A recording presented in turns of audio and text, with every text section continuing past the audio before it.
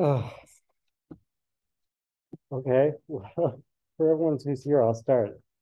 Um, uh,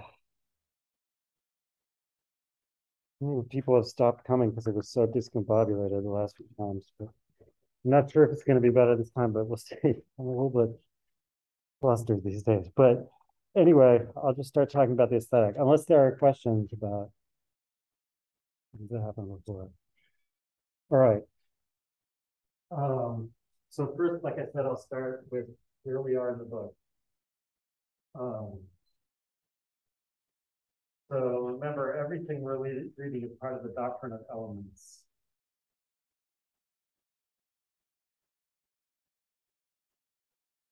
And it has two parts, transcendental aesthetic and transcendental logic.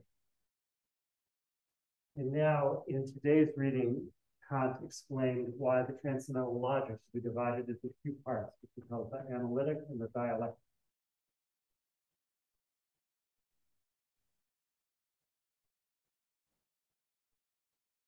And the last part of today's reading was the introduction to the transcendental analytic, I believe, or is that the next one? In any case, this is roughly speaking where we are, the beginning of the transcendental analytic. And what is the difference in the transcendental analytic and the transcendental dialectic? Well, just like very briefly, the transcendental analytic is the logic of truth, whereas the transcendental dialectic is the logic of illusion, or that is the criticism of transcendental logical illusion. So these two parts correspond to the two parts of metaphysics that I mentioned at the beginning, right? The transcendental analytic is going to contain the positive part where he explains how a certain kind of metaphysics is possible.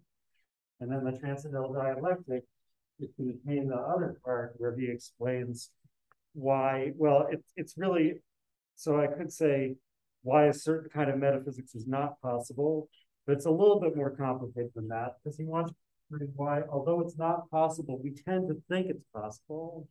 We tend to think we're doing it, right? That's why it's about illusion.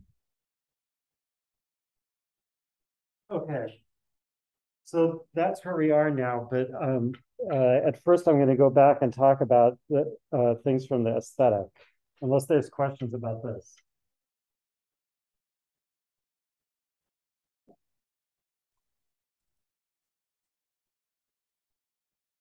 So, um, so once again, there's three things that I want to talk about today. Once again, I hope I get to all three of them. But the first one is Kant's argument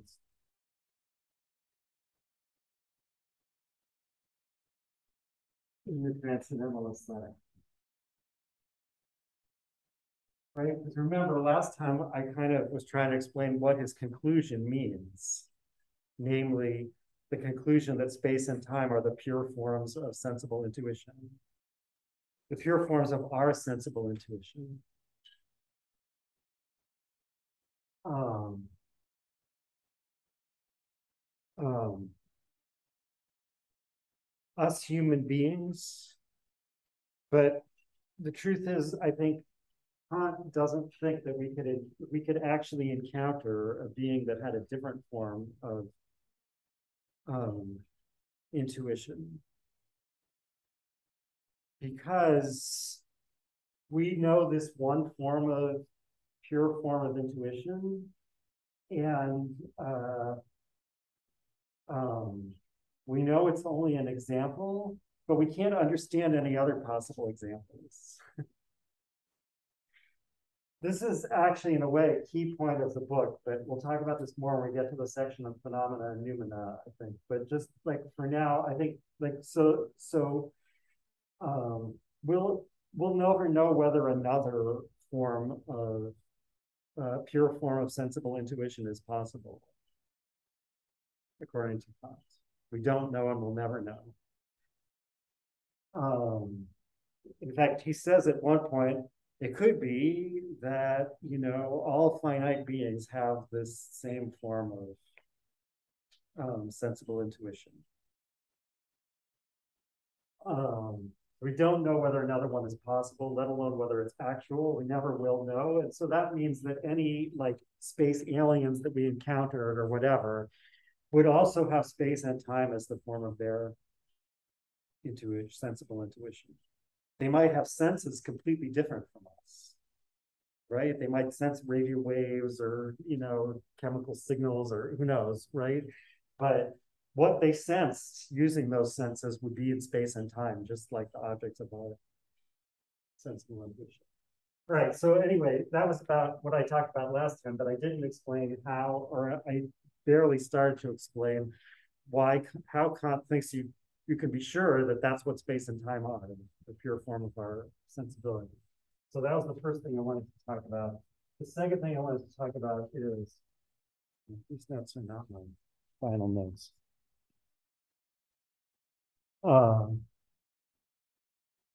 Things in themselves.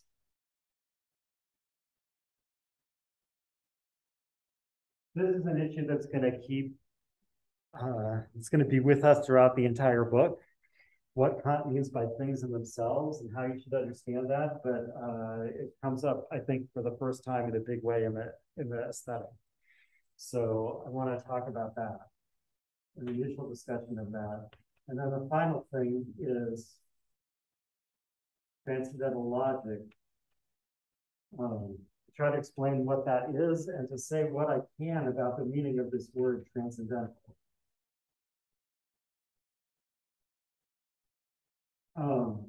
It's surprisingly hard to figure out what Kant means by transcendental.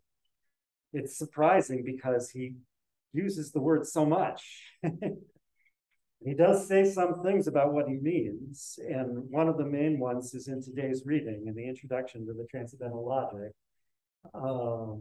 But it's pretty hard to put it together into something that fits all the different uses of it. I remember once talking to someone who's like a Kant scholar and asking her what she thought transcendental meant, and she said, well, I think it's just like Kant's kind of trademark word that he adds on to the beginning of everything. Now, I mean, on the one hand, if that were really true, and I'm not sure she was serious, but if that were really true, that would be a like big problem with Kant as a philosopher, right? Like a philosopher should not use a key technical term that way. It should mean something. Right? So, I mean, if that were really what Kant were doing with it, you would start asking whether it was worth trying to understand Kant. But on the other hand, the fact that even perhaps as a joke, to suggest that is like reflect how difficult it is to pin down exactly what it means. So, but I'm going to try to say what I can. I think I actually kind of understand what it means, but it's not that easy to explain, which is also fits in with the fact that Kant doesn't explain it very well because it's not very easy to explain. But I'll try to say what I can about it when we get to this point. Okay, but I'm going to start with this one, however.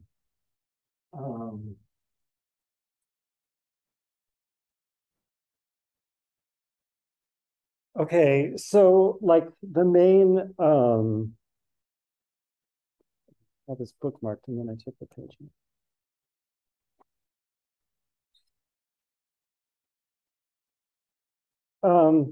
So like the main argument, the transcendental aesthetic, although it's much shorter than transcendental logic, is a pretty long section. It's got all kinds of stuff in it, right? But the main argument takes place over just a few pages. Like just you know, this page, and the beginning of this page. Right? There's 4 points. And those 4 points are part of what Kant calls the metaphysical exposition. Well, I should say there's one for space and then there's another one for time. But the one I was just showing was the one for space. Those 4 points make up the part, or almost all of the short section that Kant entitles Metaphysical Exposition of this concept, that is, of the concept of space. And similarly, there's another one for time, and the points match up in the two, right? Except for, so there's a little wrinkle. So in the A edition, there were 5 points in the metaphysical exposition of the concept of space. So like if you look down in Kemp Smith, below the line on these pages, the A edition text is down here. So in the A edition, there was, so there are 4 points in the B edition. The extra points in the A edition that you took out came in here. So in the A edition, it was 0.3. And what happened to it? Well, so this title also was something he added in the B edition. And in the B edition, he also added a new section called Transcendental exposition of this concept. And basically, what was in this point and more, like he put in this new section.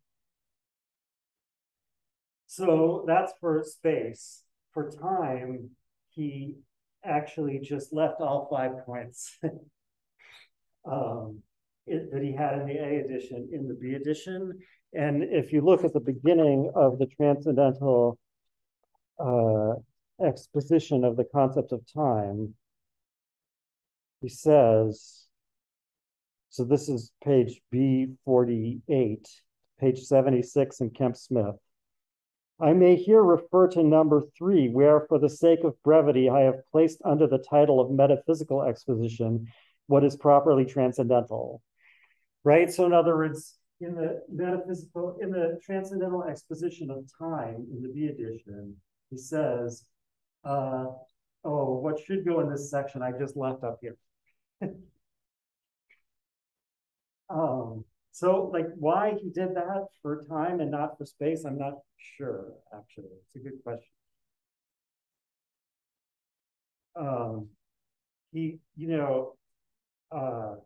He didn't really finish revising the A edition for the B edition. I think he was under some kind of deadline, so like changes stop at a certain point in the book. But I don't think that could explain this because it's all like, like he says what he's doing. So, right, it's obviously in a finished state. I don't know why. But in any case, I'm mostly going to talk about the space one. But if you compare it to the time one, that's the only thing to be careful about. Okay, so what is the argument in these 4 points? And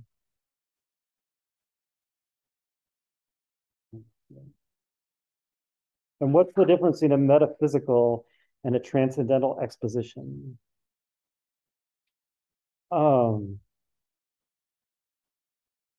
So I think, although then this is like data that has to go into this question about what transcendental means. I think it's pretty clear that the division of labor between these two is the following. The metaphysical exposition shows that space, for example, is a pure form of sensible intuition. The transcendental exposition explains why synthetic a priori knowledge is therefore possible. And that's why, like, if you look at the point that was eliminated in the B edition, it starts, the apodictic certainty. So apodictic means like demonstrative. It's just like the Greek equivalent for Latin demonstrative. So the apodictic or demonstrative certainty of all geometrical propositions and the possibility of their a priori construction is grounded in this a priori necessity of space. Right, so that's talking about the way synthetic a priori knowledge, namely mathematical synthetic a priori knowledge can be based on what we're showing about space here. Whereas the beginning of the Transcendental Exposition in the B edition is, I understand by transcendental exposition the explanation of a concept as a principle from which the possibility of other a priori synthetic knowledge can be understood. Right? So this point began by saying something about how synthetic a priori knowledge is grounded in space. In the B edition, he moved it to the Transcendental Exposition, and the Transcendental Exposition says, a Transcendental Exposition explains how synthetic a priori knowledge is possible on the basis of some representation. So I think that's why I say, I think it's pretty clear what the division of labor here is. The question about why this one is therefore called metaphysical and this one is called transcendental, I won't address yet. I guess, I mean, I should say one thing right away about transcendental. Like I said, it's hard to understand what it means, but it usually turns up in a contrast with something else, right? Like transcendental versus metaphysical. Sometimes it's transcendental versus formal, like formal logic versus transcendental logic. Sometimes it's transcendental versus empirical. Usually it's easier to understand those contrasts individually than to figure out what transcendental means in general. So like that's my advice when reading the book. If you're like trying to figure out what transcendental means, to focus on what context, what contrast he's using in a particular place, and that's often easier to understand. So here, without understanding exactly what transcendental and metaphysical mean in general, we have understood what the difference between a metaphysical exposition and a transcendental exposition is. This shows what kind of representation is, and this shows why a representation like that can be the basis of synthetic a priori knowledge. So anyway, so I think actually, as I said last time, this is pretty easy to understand once you have this in place, and which is why this section is shorter, and in the place on time, we just left it as one little bullet, right? So this is the argument I really want to talk about, these 4 points. And so the first point is, space is not an empirical concept which has been derived from outer experiences. For in order that certain sensations be referred to something outside me, that is, to something in another region of space from that in which I find myself, and similarly, in order that I may be able to represent them as outside and alongside one another, and accordingly as not only different, but as in different places, the representation of space must be presupposed. The representation of space cannot therefore be empirically obtained from the relations of outer experience. So this is something that I said, I think, kind of like vaguely at the end last time, but it's this is the way I understand it. Imagine trying to learn from experience that different things are in different directions. So, learning something on experience means taking one case, checking that it's true in that case, taking another case, checking that it's true in that case, etc. Right? Like the way we learn that all bodies are heavy.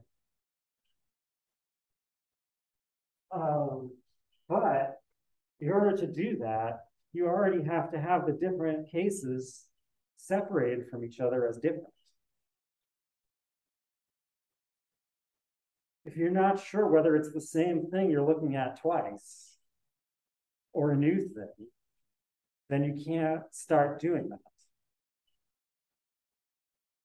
So that's why Kant is saying space can't be an empirical representation, because in order to represent things as external to me and to each other, that is different from each other, and different even though they're qualitatively the same, right? I think that's important here. So like, I mean, if all bodies were exactly the same as each other, and they were, among other things, they were all heavy, Well, I mean, this is a little bit hard to imagine because I would have to, my body would have to be one of them. So they would all have to be like, kind of like that movie about John Malkovich. I think every body would have to be my body. But I don't know. Anyway, without trying to figure out how this would actually work, if every body was exactly the same and they were all heavy, I could still check that all bodies are heavy by checking one after another, because even though they're identical to each other, they're in different places, so they're different bodies.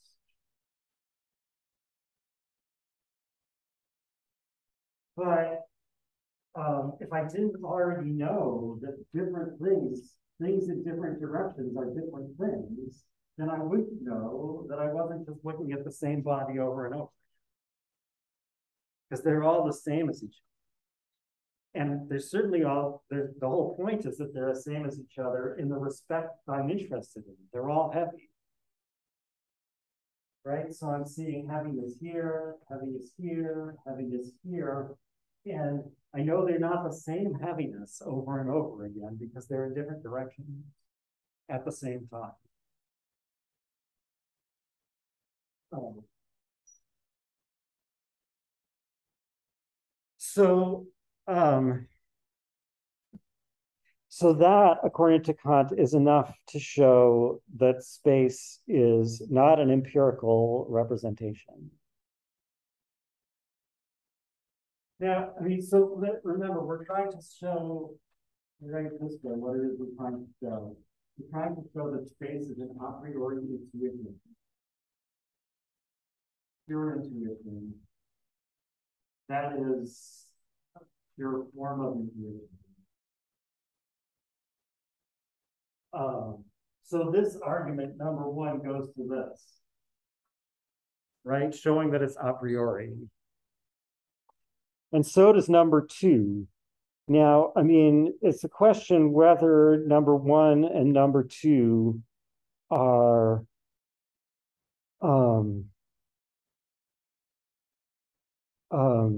each one on its own sufficient to prove this point, according to Kant, or whether for some reason you need both of them.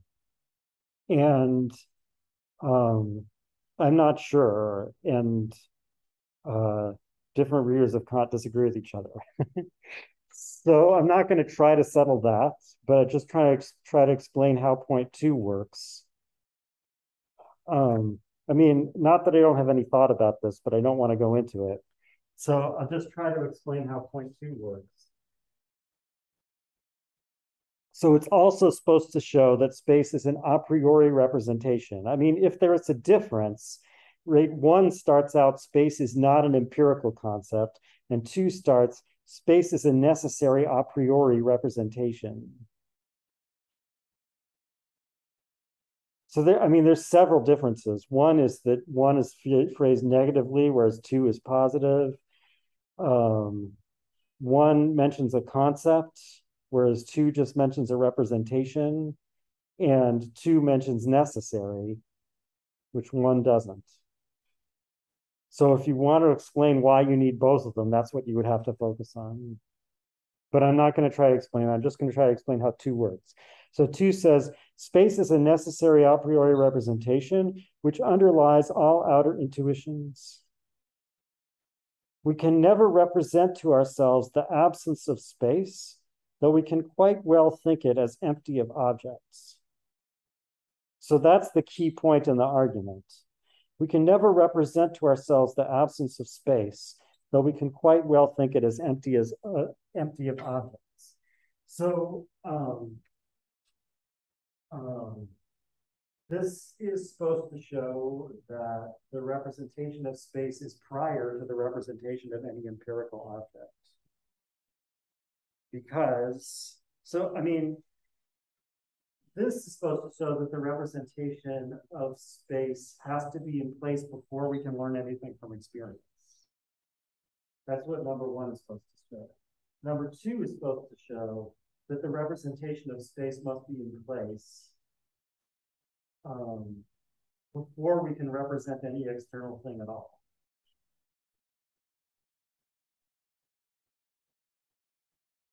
Now, I mean, I guess the question is, well, like who says well, I mean, one question is he making a distinction between represent at the beginning of the sentence and think at the end of the sentence? Um, it's tempting to think that he is, but I have not been able to get anywhere with that. But leaving that aside, the question is, okay, who says we can never represent to ourselves the absence of space?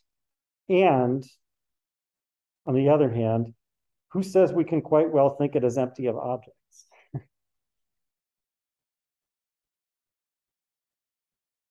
So, I mean, um, one thing this could mean is try as hard as you can. You can't imagine that there's no space, which seems reasonable. It's hard to imagine that there's no space. But the only problem with that is that seems to be a posteriori, right? Like, as I said before, like internal ghostly experience is still a posteriori. You maybe if you try a little harder, you will be able to. So it seems like that is not a suitable understanding of what he's saying. And then on the other hand, the other part, we can quite well think it as empty of objects. I mean, that's also kind of weird. Like, I mean, so like if the choice of the word think there means anything, I mean, I guess it does mean something. It's like you certainly can't imagine space as empty of objects because you'd be imagining nothing, right? That is, if you think of imagining as a kind of, as Kant is going to define it later, intuitive representation of an object, even when it isn't present. Right? So it's like sensing an object, but the object's not present, basically. Well, you can't sense space as empty of objects. It's like sensing nothing. So it's not clear that you can imagine it either. So like trying to understand this in terms of building up a mental picture, sort of on one hand you can't, and on the other hand you can, is not very easy to understand. And I think the right way to think of it rather is a matter of abstraction from a complete representation of something in space. So, I mean, first of all, do people understand what I mean by abstraction? Because this is like, I shouldn't assume people do. No. Yes? Yeah, empiricists use this term a lot. Yeah. So, but some people were shaking their heads. So, like, so first of all, abstract is really the same word as subtract. Just has ab instead of sub. Abstract means to like take away. So what are we taking away? And so the base of the idea is that you have like a concrete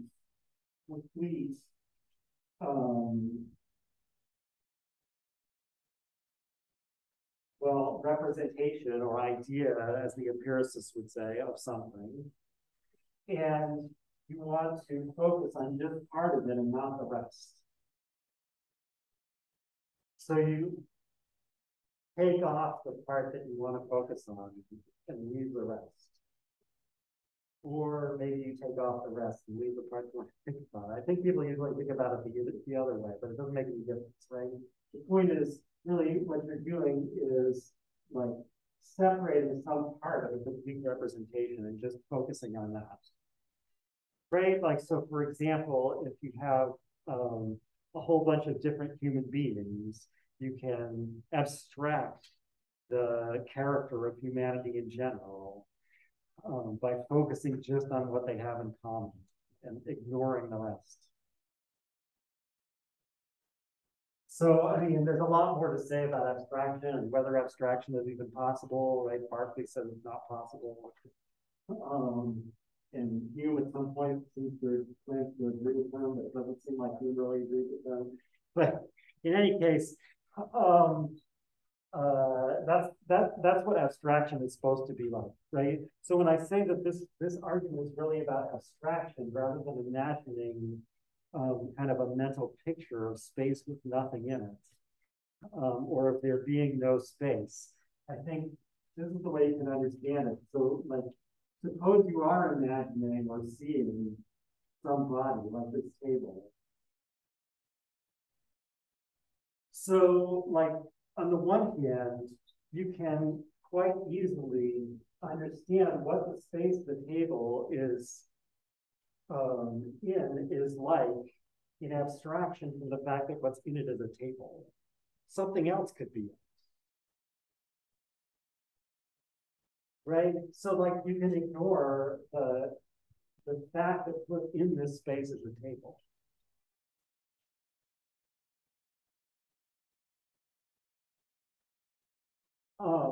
And that's the sense in which you can quite well think space as empty of objects. That is, you can think of only the space and ignore what's actually in it. Professor. And try to say what the table is without the spaces. Professor. Right? Like, what characteristics does the table have? Oh, someone asked me a question on Zoom. Yeah, I was just curious. The way I'm getting it, the way I've read it, and the way I think I'm getting it from you, is it that it's kind of like a singling out of a focal point and like abstracting that and focusing on that thing or that characteristic of a thing? Yeah, I mean, it has something to do with partial attention or something like that. Different people explain differently how it's possible. Kant has his own way of understanding how it's possible. But I think, yeah, I mean, it's something like paying attention to one characteristic without the other. Okay, cool. Thank you. So, like, what I'm saying about the table is that all of the properties of the table are properties spread over the space that it's in. None of them can be understood without the space. Right? So, so in that sense, you don't have to try to, like, imagine space being absent. You just have to pay attention to what your representation of a thing in space is like, to realize that all its properties are spatial, and that without the space, it's not there at all.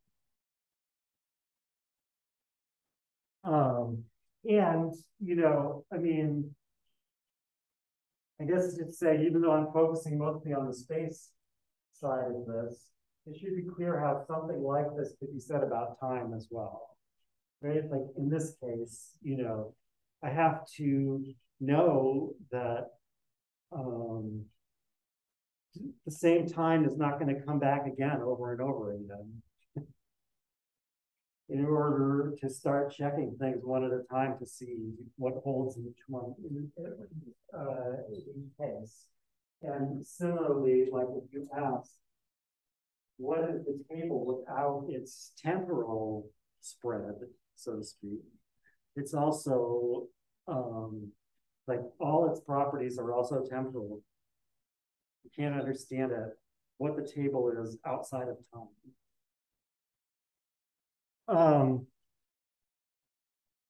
Okay, so I mean, these arguments don't aim in exactly the same direction, and therefore it's certainly plausible that Kant thinks you need both of them for the full conclusion, but he doesn't quite explain that, if that's true. Right? He just gives them one next to the other. They both definitely tend to establish that space is not something we could have picked up from experience, because we have to already represent things as in space before we can experience them. just from slightly different points of view. So like I said, that goes to this part of it. Are there questions about that so far? More questions from Zoom? Yeah. No, I'm good. Thank you. Okay. Yeah, it's better when I'm doing this hybrid thing to speak up rather than using the chat. I mean, not that anyone tried to use the chat because I don't necessarily look at the chat often enough. All right. So that's points 1 and 2. What about points 3 and 4? So points 3 and 4 go towards this point. You know, yeah, this like Kant doesn't say that. And you know, this is also is a general issue in this book. Like there's a lot of structure in it that Kant doesn't call attention to. And you just have to kind of figure out, right? Like as opposed to Hegel, where everything is arranged in a table of contents where there's like, you know, 3 chapters and each chapter has 3 subchapters and each subchapter has 3 right? And like this, I mean, sometimes in Hegel, there can be problems figuring out what the structure is supposed to be too, but on the whole, he hits you over the head with it. Whereas Kant has little things going on that he just like doesn't even mention. There's 2 points like this and there's 2 points like this. But he doesn't say that. Like you have to pay attention to realize that's happening. And it could be important. I mean, I've never tried to figure this out, but as we'll see, there's 4 headings of the categories. And so this number 4 might be really important. And the categories are divided into 2 groups, just like this. Somehow, maybe that correlates with this. I don't know. Anyway, if it does, Kant doesn't give any hint. He doesn't even tell you that he's doing it. So, okay, so but points 3 and 4. So, I mean, so this is a little bit harder to understand, or maybe a lot harder to understand, because I guess the distinction between concept and intuition is harder to understand than the distinction between a priori and a posteriori. And the things he says in points 3 or 4 are more difficult. But let me just read the beginning of section of point 3. Space is not a discursive, or as we say, general concept of relations of things in general, but a pure intuition.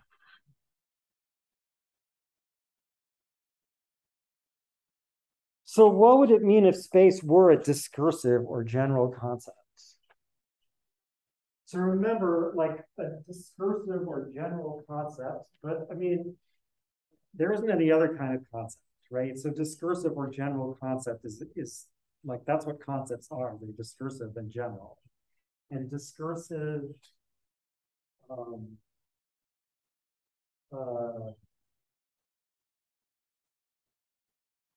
doesn't mean the same thing as general, but they go together. And general is easier to understand. So like a concept is general. So like the concept dog.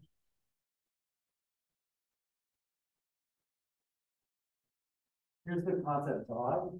And you know, many possible different things could correspond to the concept dog. This dog, that dog. The concept dog by itself doesn't tell you how many of those there are, if there are any. Well, since it's an empirical concept, and this is actually important, since it's an empirical concept, we acquired it from experience. So if we acquired it correctly from experience, there at least were dogs, even if there aren't any anymore. But the concept itself doesn't even say that really, right? It's just a rule something could conform to. What I'm saying about acquiring from experience is that, like, to acquire a rule like that correctly from experience is to find instances of it and learn from them about the rule. Right? So we just have a rule that any number of things or no things could correspond to. and and the rule doesn't say anything about any of these cases except what they all have in common, that they're dogs. So I think, so first of all, Kant thinks there is a concept like that of space. Remember that the title of this section is Metaphysical Exposition of this Concept. There is a concept of space. But the concept of space, again, is something that any number of different things can correspond to. What are the different things? Well, there's spaces, right? This space, this space, this space. Kant, I think, thinks of this concept applying to both 1, 2, and 3-dimensional space, right? So,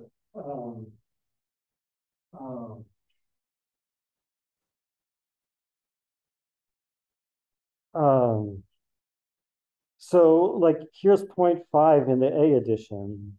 Space is represented as an infinite given magnitude, a general concept of space which is found alike in a foot and in an L cannot determine anything in regard to magnitude.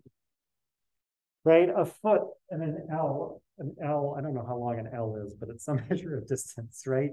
So like a foot and an L are both examples of spaces, just as this dog and this dog are both examples of dogs. So there is a concept like that, but Kant says that concept is not space. That's the concept of spaces. And what are spaces? Spaces are parts of space.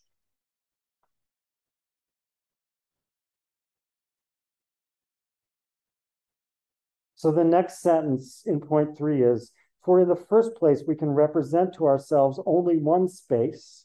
And if we speak of diverse spaces, we mean thereby only parts of one and the same unique space.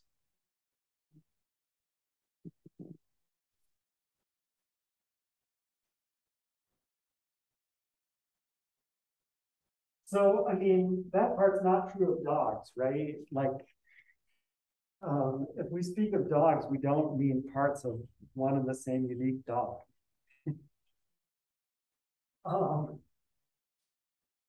Why is space like that in dogs and not? Well,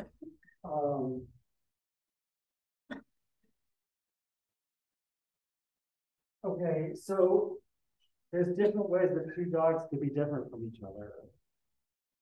Like this dog could be bigger than this dog, or smaller, or a different color, or whatever. But suppose, again, like I was saying, I was imagining this with all bodies. Suppose that all these dogs were like exactly the same size, color, etc. That is, that they were like what Leibniz would call indiscernible. So Leibniz says, then there would only be one of them. Kant says, and he'll try to explain why Leibniz made this mistake. Kant says, what do you mean there would only be one of them? They wouldn't be in the same space at the same time. So they wouldn't be the same dog. But now go to the spaces. Right? So the spaces, well, like as far as their quality goes, they all are identical. Space is homogeneous. Well, real space isn't homogeneous, like general relativity or whatever. But in this world, thinking like Kant, Euclidean geometry is correct. Space is homogeneous. Right? So the concept of space is found equally in a foot and an L. And that's all there is to a foot or an L as far as being a space. Okay? They're the same. Well, okay, they could be a different shape, a different size, but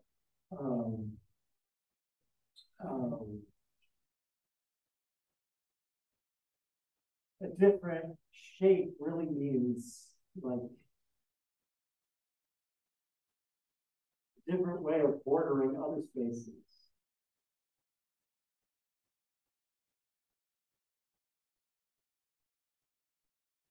So now, like we've said something about which space this is, but only by pushing back the question, like which space are these?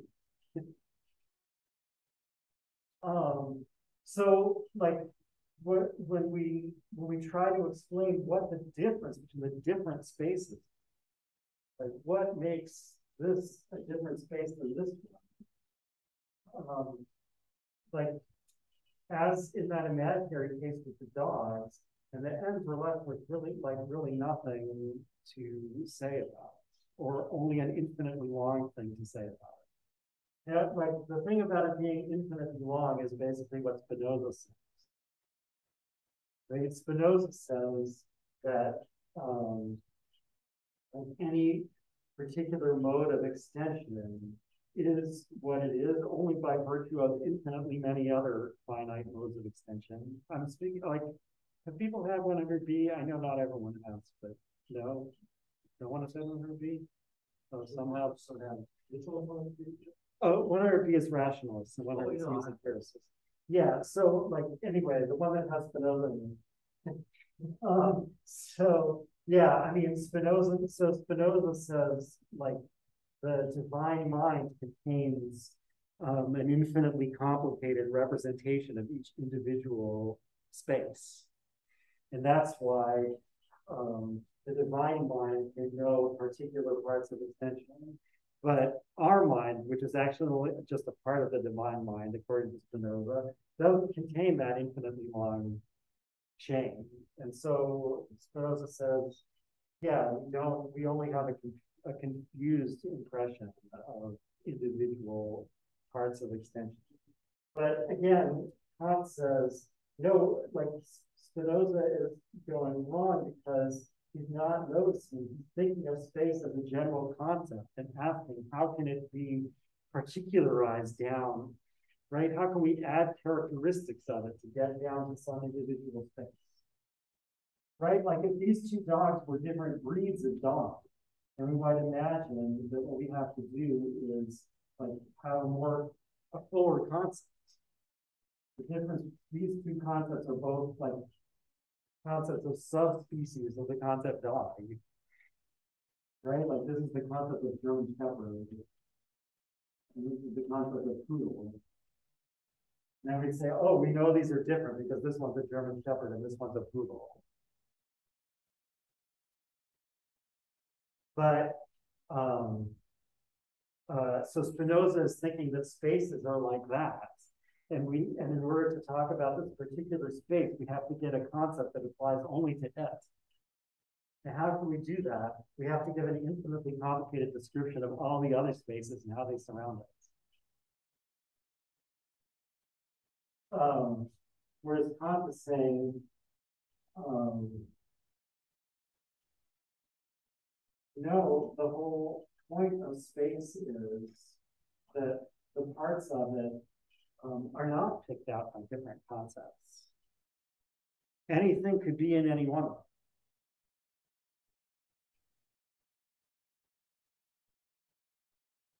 them. And therefore, space, so this is the concept space. But space itself is not like spaciness, right? It's what you might call, like what the concept space is, the concept of, the quality of being a space. Space itself is not that. Space itself is a whole in which parts that have this quality can be distinguished from one another. How can they be distinguished from one another? Well,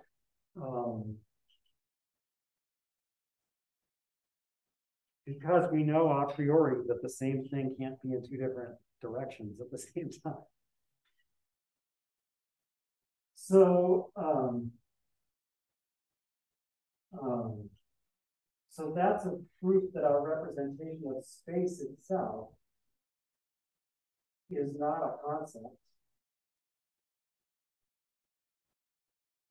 It doesn't relate to its object by way of some other means that have to be added on to get down to the specific. It relates to its object directly, that is, it's an intuition.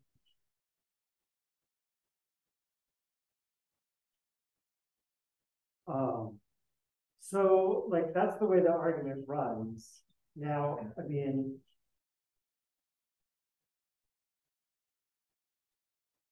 you step back from that and say, well, wait, you mean our representation of space is one thing. An intuition is showing up on this. No. All right. Okay.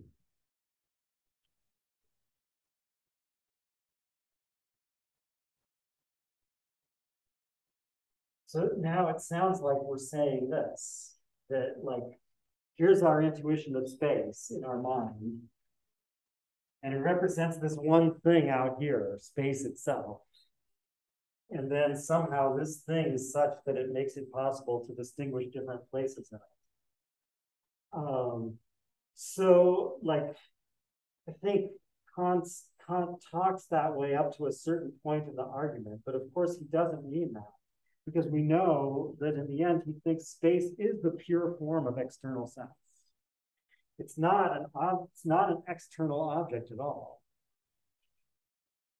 right? That is like, how can there be this entity that doesn't have any of its own properties and doesn't affect us, and yet somehow we're able to know something about it, namely that it has these different parts that can be distinguished from each other by direction and distance, and that we can be affected in different ways by whatever is there. Well, like, you know, to say that his opponents or like previous people are you know, either have to say that there really is no such thing, or that there is such a thing, or there is such an entity, but it's not a thing, like it has no quality of its own. And it doesn't affect us, but somehow magically we know all this stuff about it. So, so it turns out that what's really going on here is, you know, we have an intuition of this dog, but part of it is what's common to all the other intuitions. And this is the pure intuition.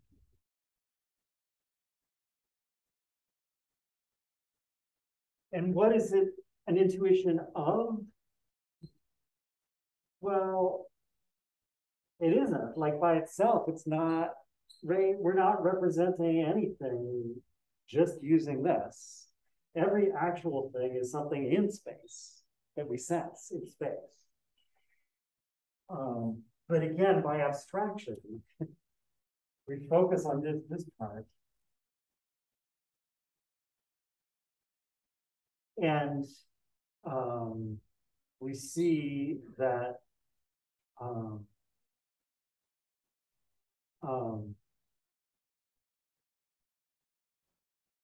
I guess I should put it this way. We know there is a part like this, right? That is, we know that all our external sensible intuitions have something in common because they're all acts of our own faculty, the way we can be affected. If space were a general concept like this, then that is, if taking up space were like, if the space of this dog were like, I don't know how to put it, what it would be like. But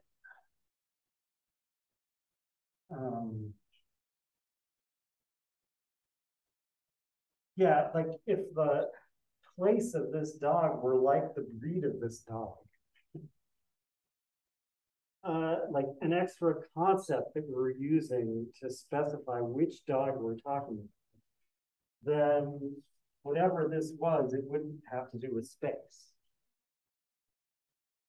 But this argument shows that that's not the case. that space has to be something we have before we can distinguish individual spaces and then form a concept of what they have in common, the concept of spaciness. And what could that be that's there before we form any concept? And yet is not a way that something external has affected us. And the answer is it's this pure form of intuition.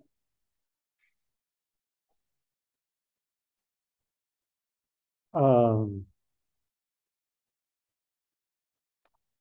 right, I feel like I could have explained that better.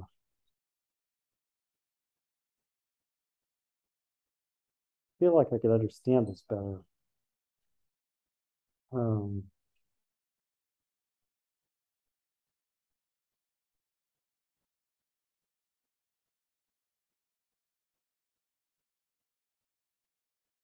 And point 4 is really about the same thing kind of from the other direction.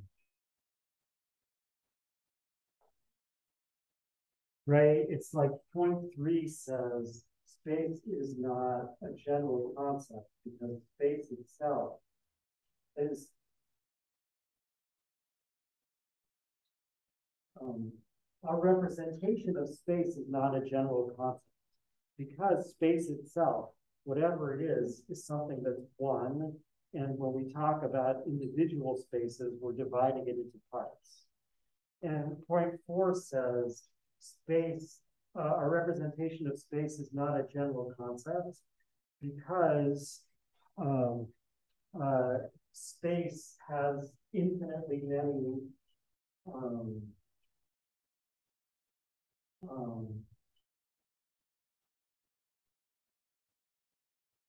space, a representative space contains in itself infinitely many different possibilities for how it can be divided up or how it can be filled.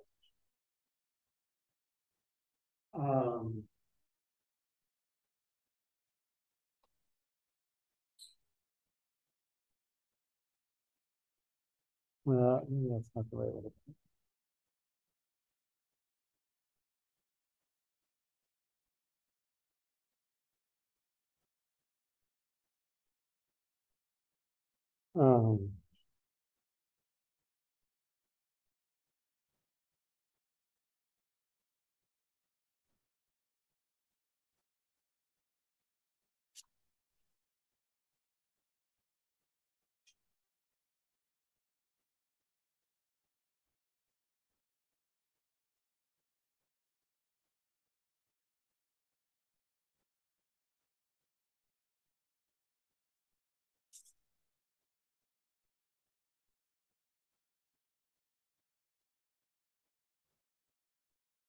Yeah, okay, sorry. So, I mean, so this is so like if our representation of space were a general concept, then like the concept dog, it wouldn't say anything about like the concept dog doesn't say anything about how many dogs or even if there are any.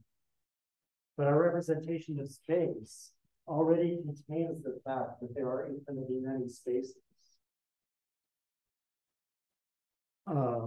So again, like the only way a concept could do that is if the concept itself were infinitely complicated, like the concept of space that Spinoza thinks that exists in the divine mind. But since our concepts are not like that, space is not a general concept, but rather an intuition. Okay, I think, like I said, 3 and 4 are harder to understand than 1 and 2, and I feel like I explained 1 and 2 better than I did 3 and 4. That's not coincidentally, but I don't have time to say more about that unless there are questions about it.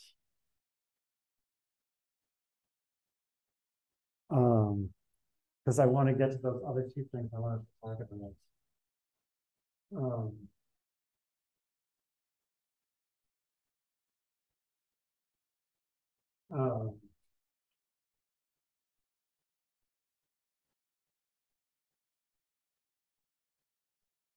I mean, like you might ask, how do we know that we don't have infinitely complicated concepts?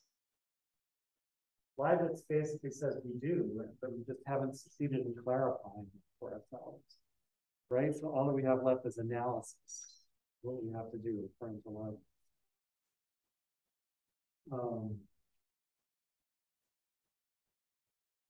I think, but I'm afraid this is somehow circular. It has to be, it somehow has to be straightened out. But I mean, or anyway, the question is which of these comes first? Like,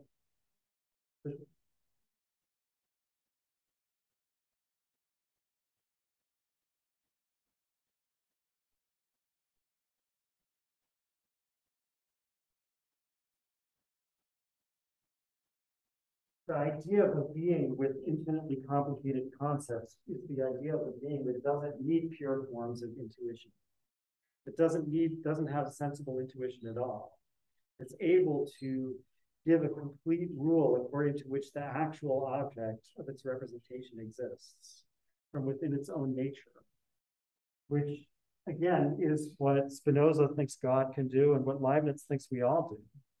Only we just don't perceive it clearly, right? So these things somehow go together, and the question is, which one does Kant think we know first, and how do we know that one without the other? They don't have a great answer yet. Are there questions about this before I go on?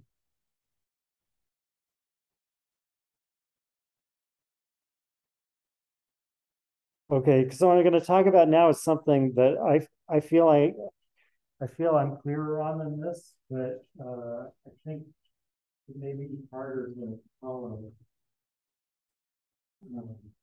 which is this thing about things in themselves, right? So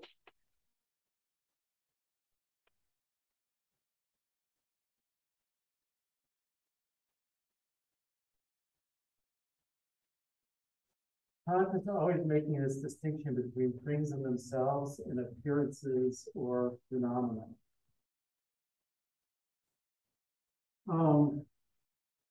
Appearances are shining in.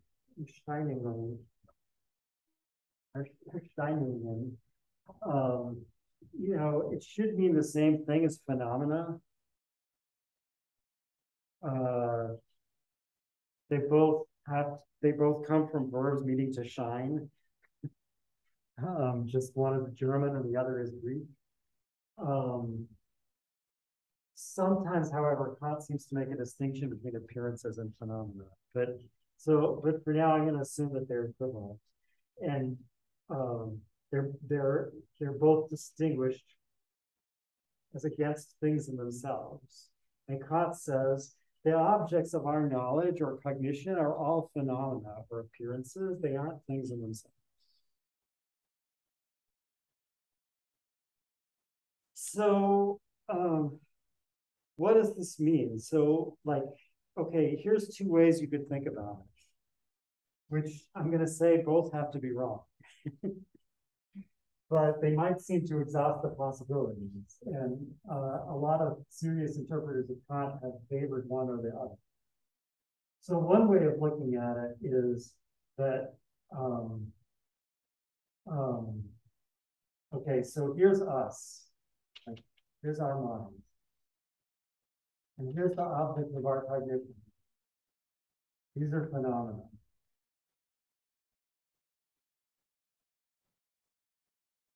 But the phenomena are just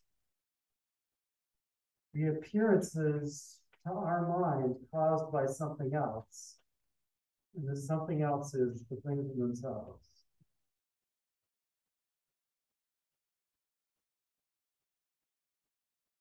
So things in themselves would be a kind of thing, and phenomena would be another kind of thing. And like things in themselves are obviously a better kind of thing. Right? Like why in themselves means this is maybe not so clear, but the idea is that things in themselves would be things that really exist, whereas phenomena are just the effects of those things on us. That's one way of looking at it. But here's another way of looking at it. Here are things in themselves.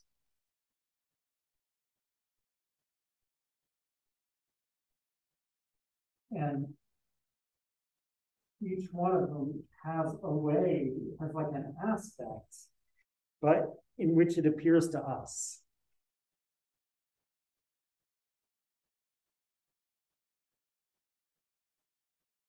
So there's really only like one kind of thing.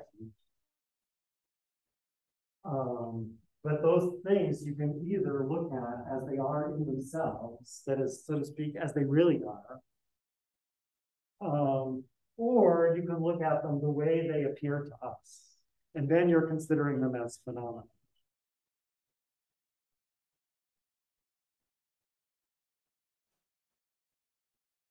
Um,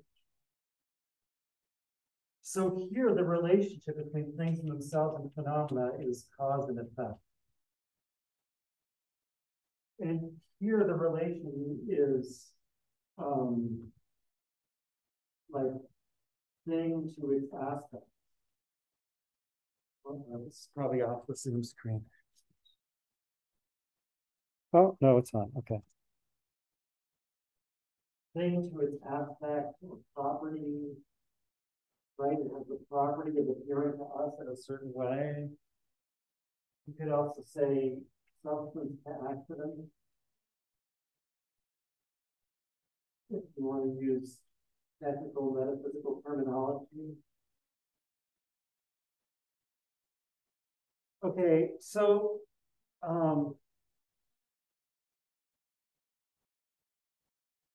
both of these pictures can explain why Kant sometimes says things like, we can't deny that we can think things themselves, because then we would be absurdly committed to saying there's appearances without something that appears.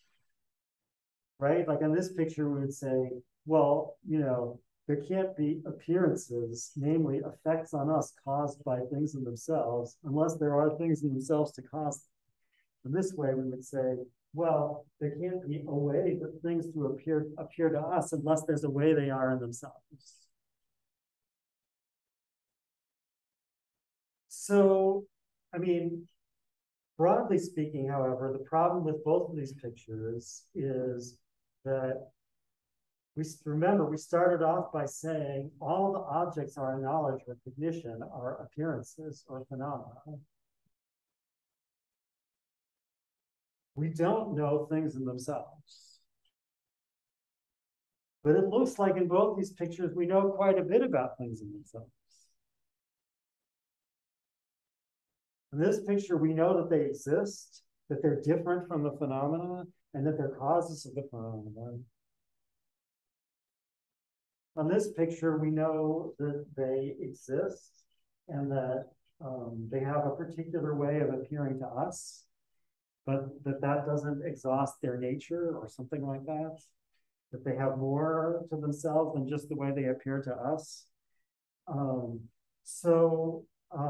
Both of those things are knowing a lot about things in themselves.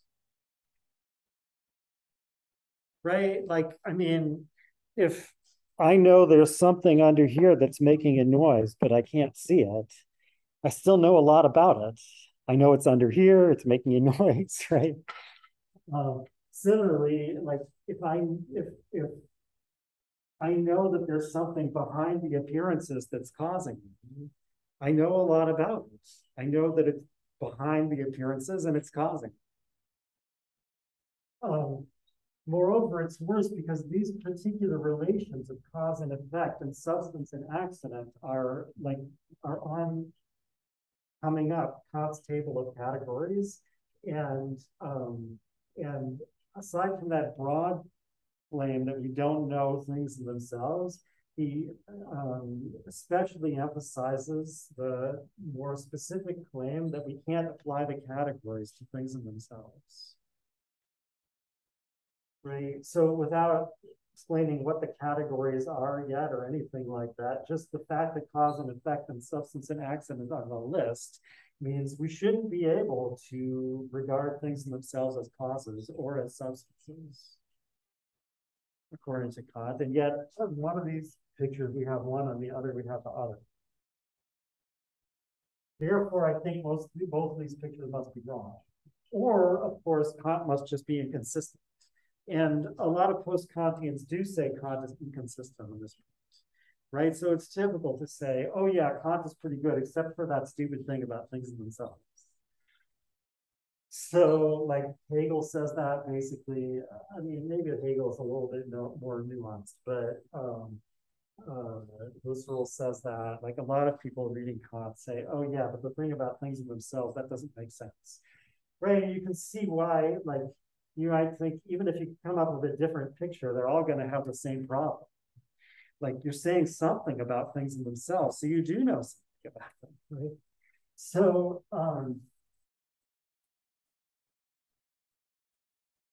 okay, so much for why those are not good pictures.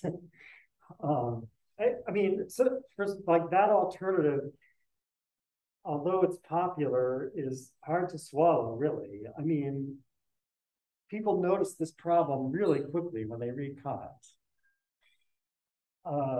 Is it really possible Kant didn't notice this problem? Right? So there's other types of solutions where you try to say, well, we don't know things themselves, but we like something else them. That's kind of like knowing.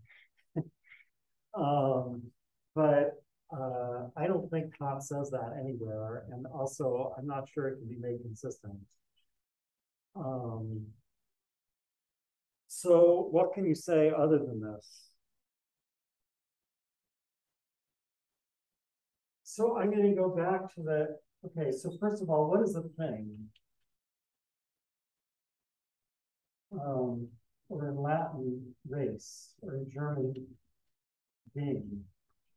So this is a traditional metaphysical understanding. Like this is an Avicenna and Thomas Aquinas and other people, including people that Kant himself read or lectured on, like Baumgarten.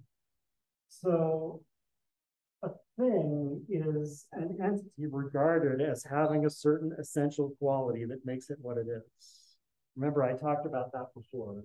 The essential quality that makes it what it is in Latin called its realitas, right? It's like thingness. In English, it's called its reality.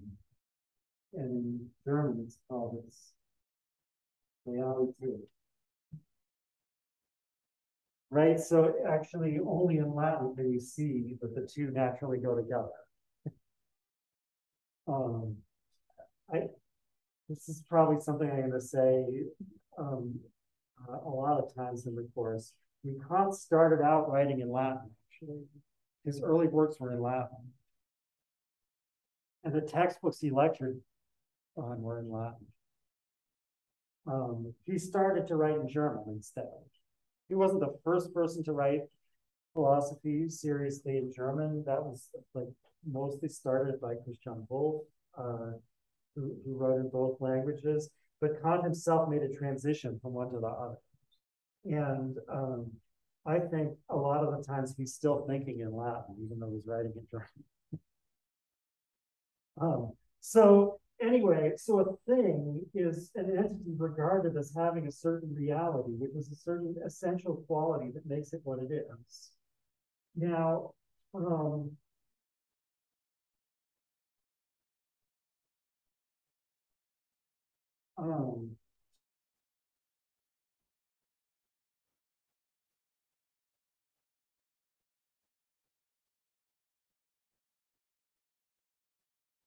and I said this before, but I'm going to say it again now, and I hope it will be a little clearer.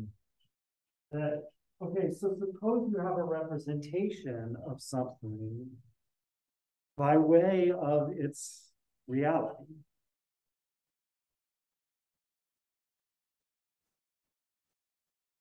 So the essential quality that makes it what it is what your representation of it, so to speak, aims at.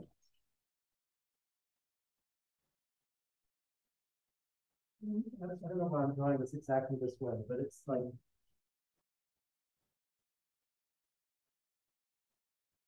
this is the reality of this thing, and here's my representation of it.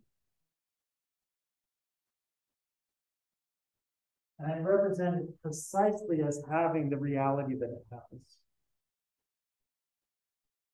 Now, you might want an example of this. So, I mean, I think the point of saying that we have no knowledge of things themselves is to say there are no examples of this, according to Kant. But like according to Aristotelians like Thomas Aquinas or Avicenna, there are examples of this. Like we know things like dogs by means of an analog in our intellect of the form dog that's in the dog. And the form dog that's in the dog is the essential quality that makes it a dog. And moreover, dog is a lowest species, so they all have the same exact, essential quality. And that's why a general concept is good for representing. But again, so like, if you have that situation, then you can say that you're representing this thing. And now, so the German phrase that's translated as in themselves here is an sich.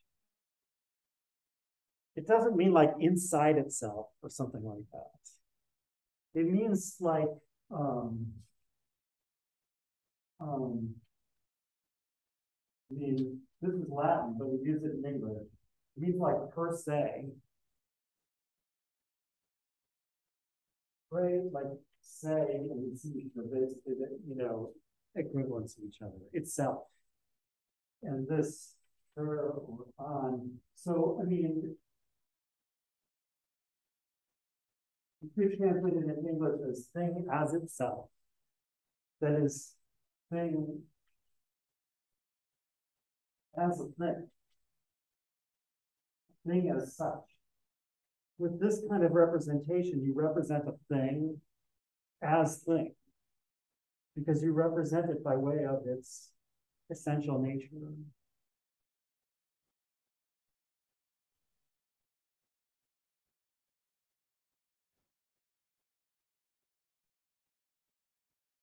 And if this were enough to represent some individual object,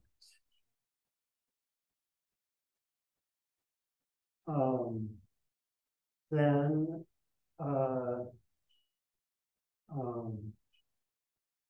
this representation would be like a rule that we have in our intellect, which constitutes the essential nature of something outside us.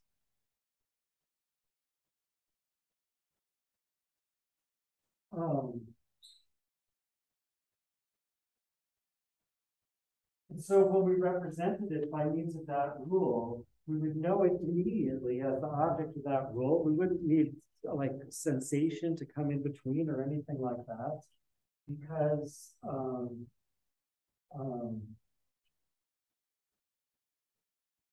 this object would be nothing but what we represent it as being. So obviously the Aristotelian case I was talking about before doesn't meet that criterion, right? And Aristotelians don't think that human intellects create their objects or anything, obviously.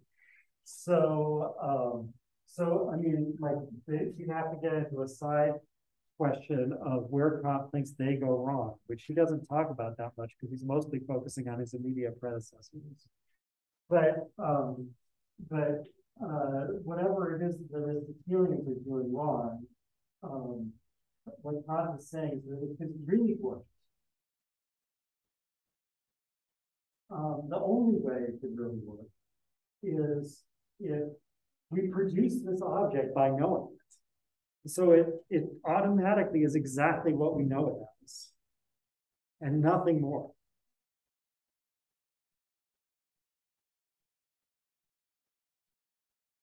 And that would be what Kant calls an intellectual intuition. it's intellectual because it's active, and it's active means that the object has to conform to the rule in us. We demand it. And it's intuition because it, so to speak, goes all the way to the object. It contains everything about it, right? So like if we had something like this, we wouldn't learn about objects from experience. There wouldn't be anything else to learn about the object other than the way we were represented. This is basically like, this is how Kant thinks that Descartes, Spinoza, and Leibniz are in different ways, but he especially focuses on Leibniz, are trying to somehow fit the way we actually have knowledge about objects into a picture like that. And it doesn't work because that's not the kind of intellect we have.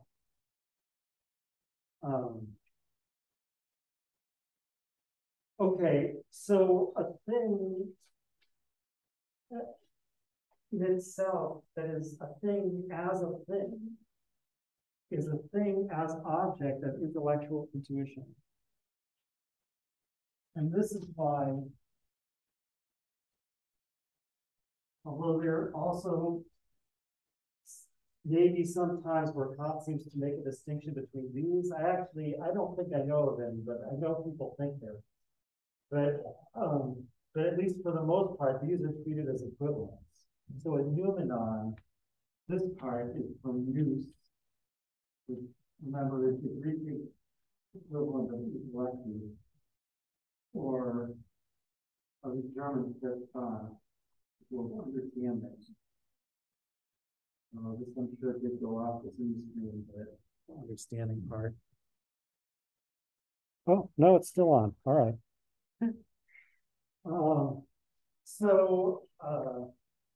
Right, so a noumenon is the object of a nous, that is an intellect, that is, well, I wrote your stop, that is an understanding. Now, wait, aren't all the objects of our cognition objects of understanding, right? Because we have sensibility and understanding together. Well, a noumenon is the object of an intellect or understanding alone without sensibility intervening. That's what it means.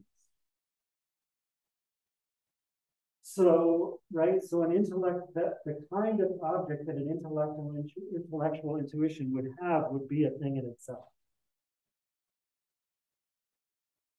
So, are there things themselves?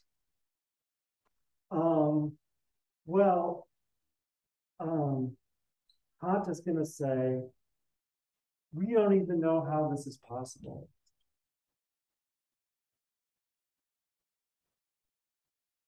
Like, for example, we don't know what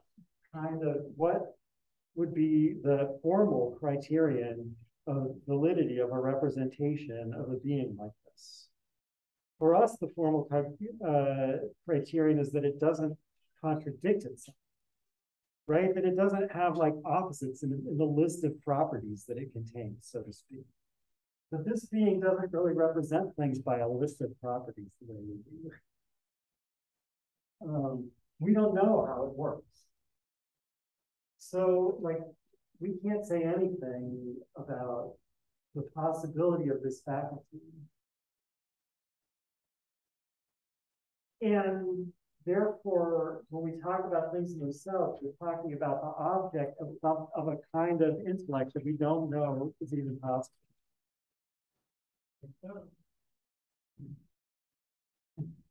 What? Was that the things in themselves? All right. So if you ask, like, where are they? What are they like? How many are there? You know, you're talking about something that you can define, but you can't understand even the possibility of it, let alone start asking questions about where they are, how many there are, or anything.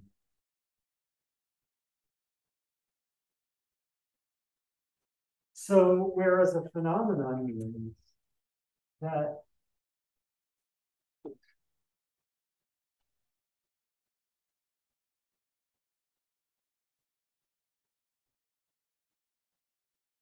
So the object has a certain reality that makes it what it is, but we don't represent it using that reality. We represent it using the pattern of ways it affects us.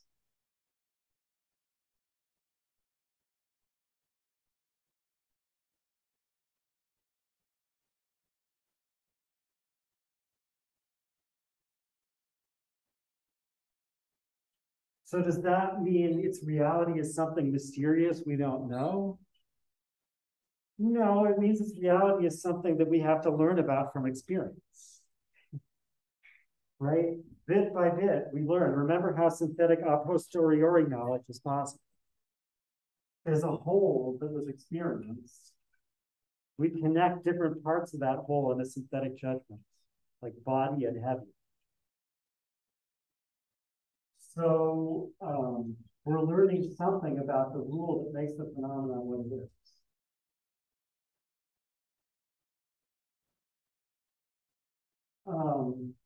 But we never represent it using that reality because we don't have it. The reality is in it. All we have is its effects on us.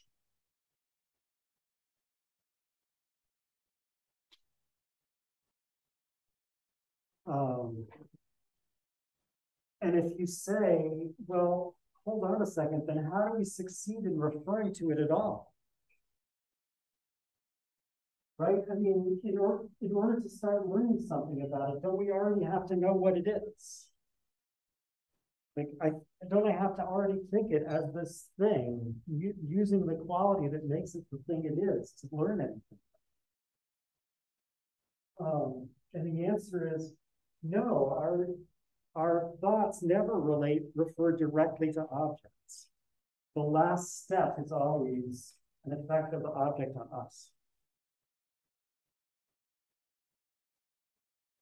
So like,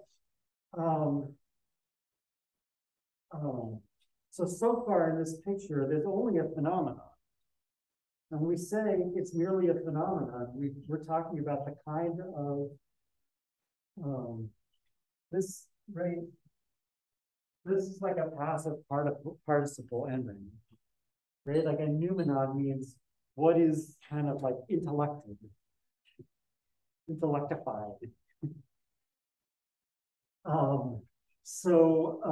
We're talking about when we classify things as phenomena or noumena, we're classifying objects by what kind of intellectual faculty they're the object of. An intuitive one or our kind, which is separate from from the intuition that it uses.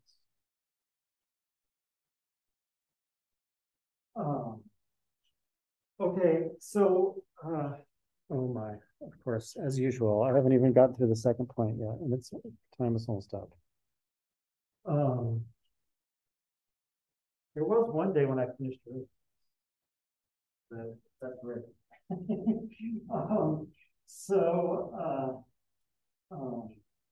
Okay, so like so far there's nothing mysterious at all in this picture. What is it that is affecting us? Well, I mean, of course, we can't say this in the course of the Transcendental aesthetic because we're abstracting from things we know about the objects of our experience, either a posteriori or through the understanding. And we're focusing just on the fact that they're related to in a certain way to our pure faculty of intuition. So, like, we're ignoring most of what we know about them in the course of the Transcendental aesthetic. But the fact that we're ignoring it or abstracting from it doesn't mean it's not there. And if you ask Kant, okay, so what is affecting us? The answer is, well, it's bodies. How is it affecting us? Well, by means of moving forces, attractive and repulsive forces.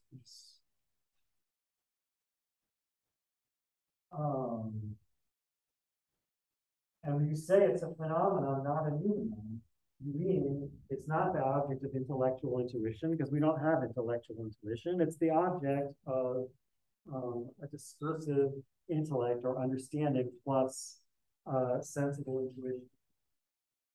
So what does Kant mean when he says that something like we have to be able to at least think things in themselves, because otherwise we would be absurdly maintaining that there's something that that there's appearance without something that appears. So, like, I think the answer is that since calling it a phenomenon is talking about its relation to us, not like what kind of thing it is, but how it's related to our faculty of cognition. There's no contradiction in saying, oh, and by the way, that same thing might be the object of a completely different faculty. Or, and there's also no contradiction in saying, or something might be an object of that different faculty, but it's never an object of our cognition. There's no contradiction. There can't be a contradiction, because if there were a contradiction, that would mean that somehow we can only think of this thing as related to our cognitive faculty. So, like, then we would be saying that there's something, that there's appearance without something that appears. But we know there is something that appears. The something that appears is not just its relationship to our cognitive faculty. I mean, that's why we can learn about it from experience. We can learn about it from experience because the way it happens to be related to us doesn't exhaust everything. So that if that's the case, then without any contradiction, I can say, oh, and by the way, God could know the same thing in some completely different way. But as Kant will emphasize many times, just pointing out that there's no contradiction in a thought doesn't mean that we're using it to think of possible objects. Because, again, like our intellectual representations, concepts and judgments that are built out of them, whatever, are no good without intuitions that complete the reference to the object. So if I think concept and judgment made out of concepts about something that could never be the object of my cognition, because I could say about something that could never be the object of my senses, then it could be completely free of contradiction, and yet it doesn't succeed in referring to anything even possible. It's just an empty thought that's sitting without any way of referring to an object. So it must be possible to think things in themselves,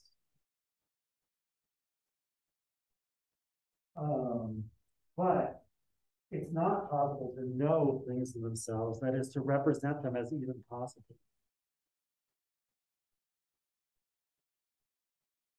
So, like I said, this is harder to understand, I think, than either of those pictures I drew to begin with. But I hope it has the advantage that it's not absurd.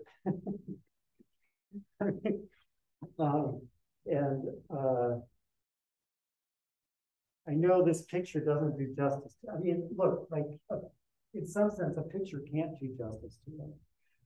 Pictures work because they assume the form of our sensible intuition and use it to order the parts. What we're talking about here is something that there couldn't be a picture of, and that's why we can't know that it's possible. But this is like as close as I can come to getting it across. Yes, I will have to talk about transcendental logic and the meaning of transcendental next time. Which will be, so next time will be Wednesday on Zoom. Okay, and I hope to see you then. Did you say Wednesday or on Zoom? Wednesday, right? think that's what it says in the syllabus, and that's one of the makeup lectures.